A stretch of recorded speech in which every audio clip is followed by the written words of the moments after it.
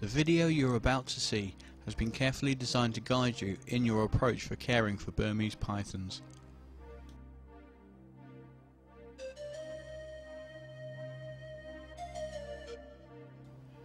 Its goals are to show you how to buy your first Burmese python and how to care for it.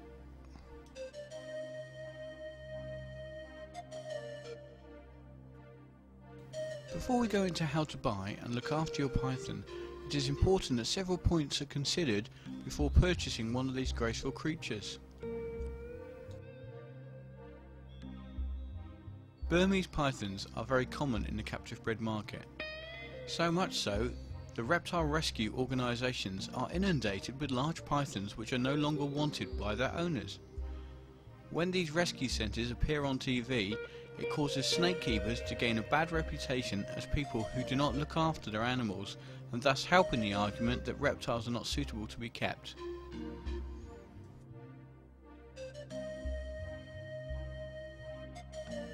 It is vital that any potential keepers study the snake's needs and requirements prior to purchasing one. It is simply not acceptable to realise you do not have room for an 18-foot snake once you have bought a baby. Remember these points before you purchase. These snakes can grow 9 feet in their first year. Burmese pythons can reach 18 feet as adults. You will have to provide from mice to rabbits as food during their life. These snakes can live in excess of 20 years.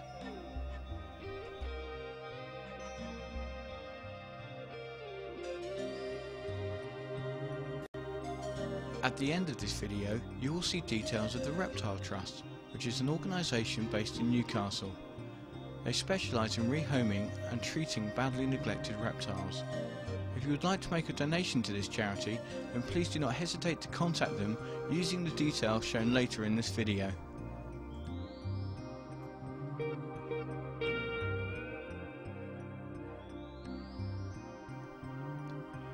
When kept properly, these snakes are incredibly rewarding. As a general rule, these snakes have a calm disposition and enjoy being handled. They are curious and like to go walkabout. Within the species, particular specimens often show different personalities and foibles. Burmese pythons are normally good feeders, and if allowed, will devour anything and all food which is put in the cage. Given the right conditions, these snakes will live happily in captivity for a good many years. But before we go into their requirements, why don't we start from the beginning?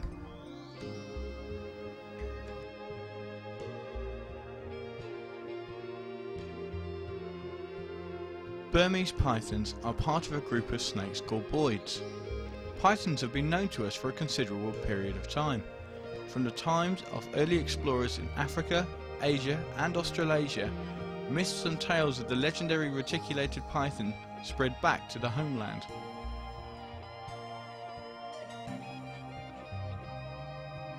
In recent years, as more pythons have been kept, myths and tales have been replaced by husbandry and research.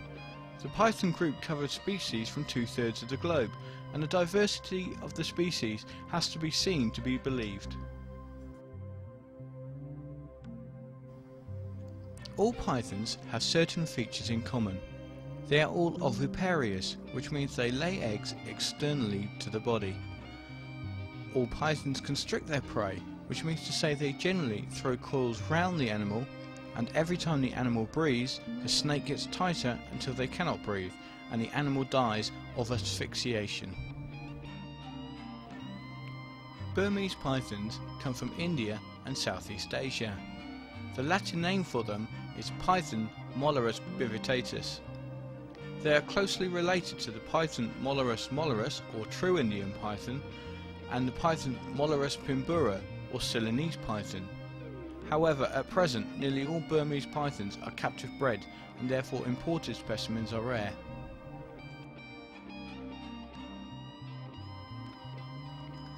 The main type of movement that the Burmese python uses is called rectilinear crawling. The rectilinear crawling allows the snake to move in a straight line by a complex system of belly muscle contractions. This allows the snake to move forward on its jointed ribs. The combination of this sees the snake pushing itself over the ground via the ventral scales. All of this process is accomplished by the snake having a very complicated vertebrae. In the human backbone we have 33 bones. In the Burmese python you will see a vertebrae of 350. This gives the snake great flexibility and movement.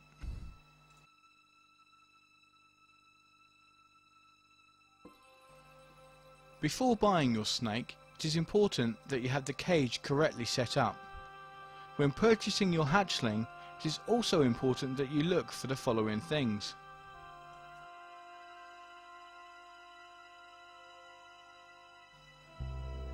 That they have clear, bright eyes.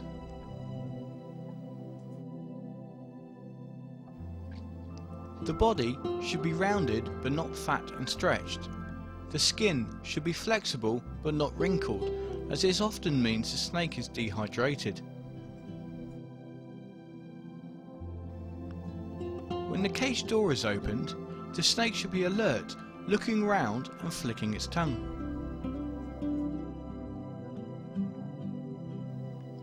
Ask the shop owner, has the snake fed recently?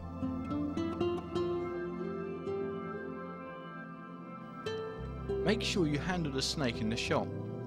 Does it feel warm to the touch? It is a common trick of dubious reptile shops to lower the temperature in the cage and alleviate various symptoms.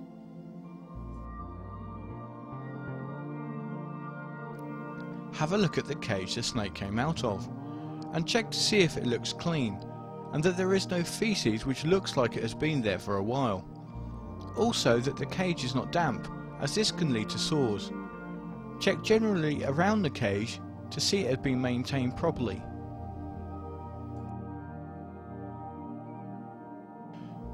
Take a look around the rest of the shop and observe how the other animals are kept and whether they look healthy. All these points are important when buying any snake from a reptile shop. It is generally much better to buy from a breeder, but it is still important to follow the points already mentioned. These people have often been keeping reptiles for a number of years and are normally happy to pass on any tips that they have picked up through experience. Quite often breeders keep feeding and shedding records. This can also aid you in assessing the health of the snake. If you are happy with all these considerations, then purchase your snake and move it to its new vivarium as soon as possible. It is important that you allow your snake to acclimatise to its new cage. Once put in its cage, do not disturb it for at least 48 hours. Housing your snake.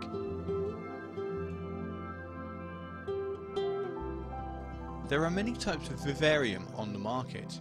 Wood and melamine seem to suit Burmese pythons well. When furnishing your new cage, it is important that the cage is sealed. This will stop any moisture or spilled water leaking out and rotting the wood. There should be at least one ventilation grill to allow movement of air throughout the cage.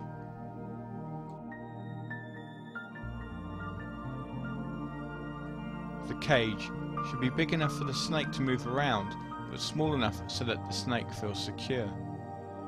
A good size to start a hatchling Burmese python would be about 36 inches by 18 by 18. Remember that a baby can grow 9 feet in its first year. If it has glass doors, then they should be thick enough to be secure. A good idea is a cage lock. This will make sure the vivarium is secure and unwanted disappearances don't happen. Remember that this will be one of many cages in its journey from hatchling to adult. Burmese pythons require temperatures of 82 to 90 Fahrenheit. The heating of the vivarium is a subject in which there are many different opinions. Whichever way you choose to heat the cage, a thermogradient should always be achieved. This means that one area of the cage is hotter than the other. This enables the cold-blooded animal to regulate their own body temperature by moving between these areas. A basking area for a Burmese python should be approximately 88 to 92 Fahrenheit. A nighttime drop in temperature should also be encouraged. 80 to 84 Fahrenheit would be adequate for this. Always remember that the temperature in the cage will reflect in the snake's digestion process. Snakes' temperature requirements are fairly specific, and so it is important that you are aware of what the temperature in the cage is. The use of thermometers will aid the reptile keeper in this requirement. The market has several types for sale, ranging from thermographic thermometers, which stick to the inside wall of the vivarium and give a general heat guide, to the min-max electronic types, which usually are very accurate. Using whichever thermometer you choose, this will give you greater control over housing your snake.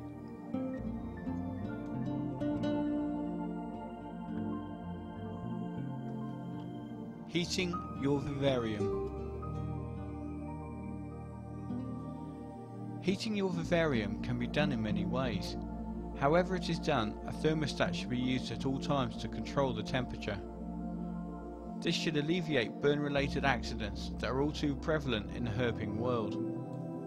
Ceramic heaters are an effective way to focal hotspots in the cage, but guards should always be used as surfaces of the heater become very hot and will burn at the slightest touch. Heat mats are commonly used for floor heating. These heaters are often used in conjunction with another form of heating, thus producing what we discussed earlier called a thermogradient. In larger cages where bigger Burmese pythons are kept, tubular heaters are often the heater of choice. Available in 2 foot and 4 foot sizes, they allow much bigger cages to be heated in an effective way. They also have specially designed guards that can be used with them.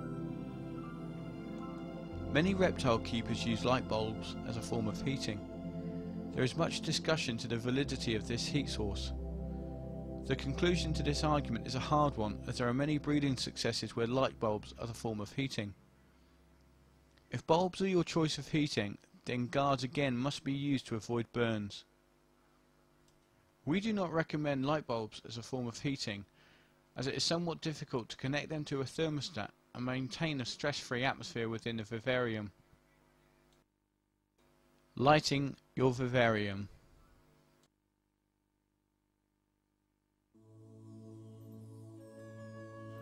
Snakes do not need specific lighting. Some herpetologists maintain that full spectrum lighting is a necessity to breeding. However, breeders that do not use this lighting have no discernible differences in their breeding successes. There are many lighting products on the market, from full spectrum fluorescent tubes to decorative lighting which is designed to bring out the natural colours within the snake. Whichever lighting you choose, make sure that the snake's needs always come first.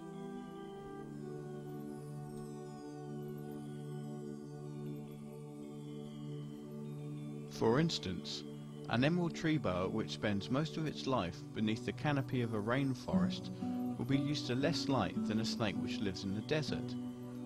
Always try to seek out information on the natural habitat of the snake. This will give you a guide to its lighting.